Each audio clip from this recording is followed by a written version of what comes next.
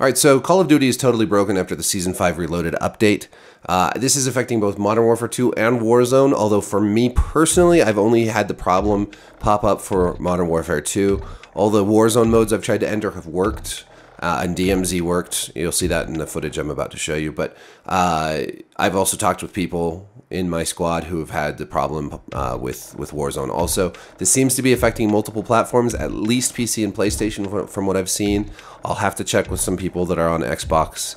Maybe you know if you're on Xbox if you're getting this also, but it's basically fetching online profile error, or not really an error, but it just says fetching online profile and it pops up and it disappears and it pops up, disappears, and you cannot exit out of it. You're stuck in an infinite loop until you force your game closed. So awesome update. So excited.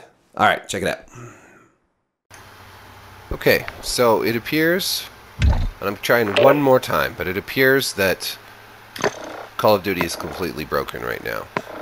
When I open any of these menus,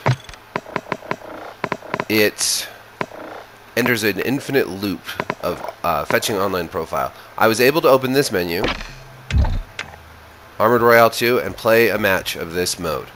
But if you go to anything else, well, at least anything non-Warzone, let's see. Let's actually try DMZ. Okay, DMZ seems to be working. That's good. And now we go to ranked. I think all the Warzone ones. Yep, okay, that works. I haven't done any ranked this. Alright. Yep, okay. So that works. But if you go to multiplayer, oh my gosh, now it's working.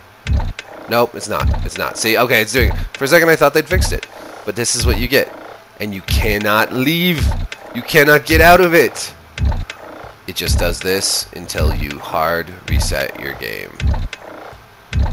I love this update. This may be my favorite update for Call of Duty Modern Warfare 2 since launch. Launch, of course, was awesome because my game crashed every 10 seconds.